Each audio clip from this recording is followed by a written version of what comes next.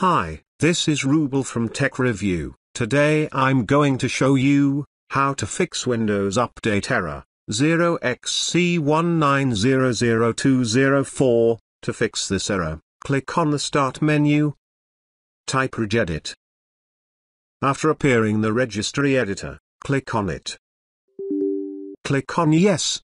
After opening the registry editor, double-click on HKey Local Machine. Software, Microsoft,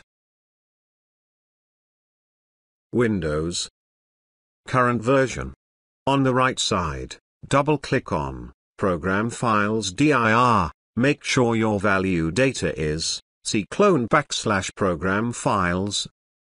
Click on OK. Now restart the computer. After restarting the computer, retry to download Windows Update. Hope your problem is solved.